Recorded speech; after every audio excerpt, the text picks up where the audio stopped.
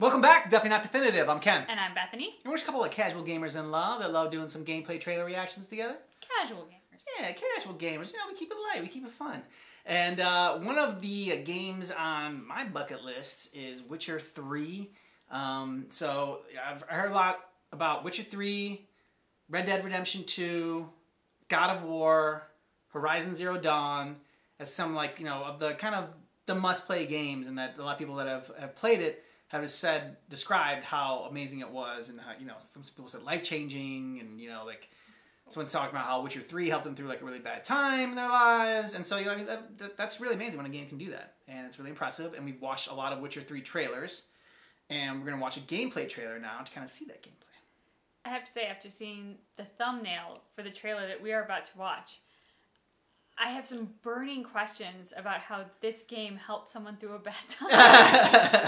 Like, she's eating something bloody. I just want to know how that translates to helping someone through a bad time. No judgment. I'm just dying to know. I wish I had this recording right now when she first saw the thumbnail.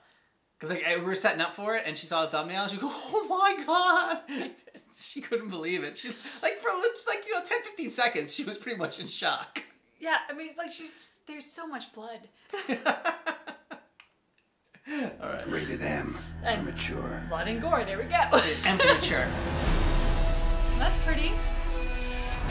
I can see that helping you through, like, a bad At time. CD Projekt Red, it has always been our goal to take you on adventures both legendary and grounded in reality. To tell you stories where breathtaking magic, fantastic creatures, and age-old prophecies are interwoven with religious fanaticism, war crimes, even racism. See her ears? She-elf. It's this very vision that we've realized in our most ambitious project to date, the open world of the Witcher Wild Hunt. Okay, that looks intense. Oh, that was cool. Welcome, traveler. Drink with me, you cocksucker. The Northern Realms span a vast continent filled with remote outposts, quaint villages, and bustling cities of astonishing wealth. Varied landscapes will see you riding into mountain valleys, sailing the open seas, and exploring forgotten temples. That was great. However, this land is brimming with conflict. Racial hatred often erupts into violence, and war between the mighty has driven people from their homes. But one plague runs rampant. Monsters. They haunt the countryside, breed in city sewers, and rule the wilderness, feasting on merchant caravans. That's where you come in. Oh my god. Ah, the Witcher. Should have expected as much. You'll play as a Witcher, a monster slayer for hire, mutated to have superhuman abilities.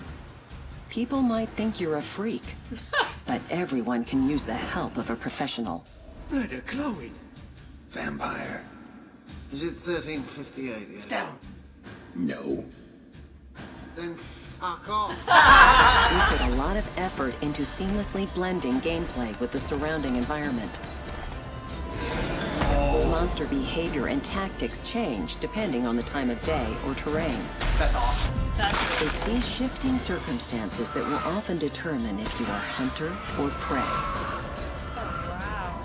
Clear an area of monsters, and you'll witness people settling in, transforming dangerous areas into sprawling hubs where you can buy and sell gear. Hundreds of armor and weapon upgrades await you, but it's the way you fight that makes Like all nerd the difference. Stuff, like, I know. Invest in sword skills to develop special moves.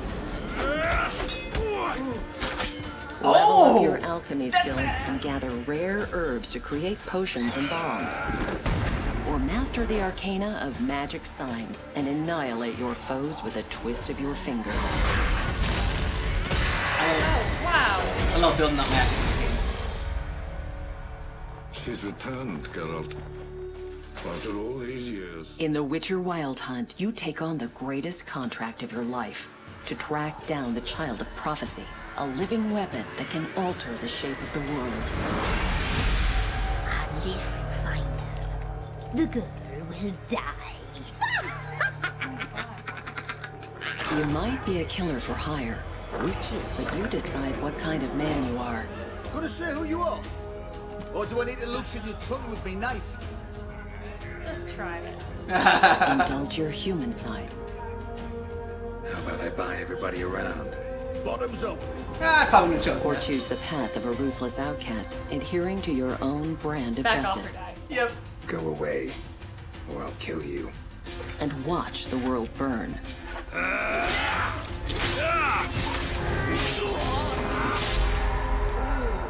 Whoever you are, in the Northern Realms you'll find what you're looking for. Whether it's horse racing, getting drunk, following your heart, or just do that satisfying enough. your passion. Playing cards, brawling, discovering places of power, hunting treasure, or joining in ancient rituals. There you go. Forge your own adventure in the most realistic fantasy of our times. Welcome to The Witcher Wild Hunt. That guy's huge.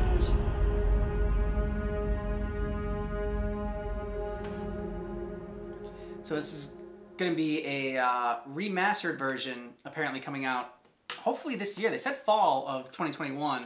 I don't know if things got delayed with the pandemic and whatnot, but so kind of waiting for the remastered version to come out. But what do you think? I'm so excited. Like this, it feels like a cross between Assassin's Creed and almost like Resident Evil, where I'm like, I'm so all about that. That is so cool. Yeah, I love that, different choices you make can kind of like shape the world as to who you are and the different times of day. It reminds me of this, the Dying Light trailer that we saw, where like at night, like the zombies get all crazy, and right. During the day it's a little bit differently. I'm really excited about this, and I'm really like, this is the first taste of the gameplay that we saw, so I've just kind of been hearing about what this world is like and seeing it for the first time. Definitely hooked. Yeah, I mean, there's so much to dive into. The human to human interactions, the human to monster interactions, the different challenges. I mean, like, you can just do horse racing in this amazing wilderness. I mean, like, that is just, to me, amazing. Yeah, I can see how you could just spend hours upon hundreds of hours just playing this game. This is the kind of game that when they talk about virtual reality and that being the new phase of gaming and everything, I think of like, oh God, help us if like games like this become virtual reality. Because yes, it's wonderful and God, I would love to explore it, but also at the same time, I don't think I'd ever leave it. And that's the problem. You said that with Avatar too. I think you just want to escape reality. You want to escape me in this wonderful world we live in. I don't want to escape you. I want to bring you with me. But like, I escape into books and movies and TV Yeah. shows. So like, if I could escape into a virtual reality game, I mean, like, think about It it. is If dangerous. you could fall into this world. It is. Why come back to the reality of like work and paying bills and everything else that goes with life, you know? Because if you still gotta pay bills, so you can keep playing that game. That's why. True. So you can pay off the virtual reality. So let us know what you think about Witcher 3. I'm sure everyone's gonna say that they love it because how could you not love this game? Everyone It's seems awesome. to love it. Yeah. And more suggestions for different trailers to react to for Witcher 3. Somebody had recommended a triple trailer Tuesday reaction for Witcher 3. And we love people are doing that and that's catching on. That's really great. If you're new to the channel, Triple Trailer Tuesday, we watch 3 trailers. Right now, it's just from the same game. We might switch it up. Maybe 3 trailers from a different game. Who knows? We could get wild. We're crazy like that. We are crazy. And just keep in mind that our reaction to Witcher 3 Wild Hunt official gameplay trailer Is definitely not definitive.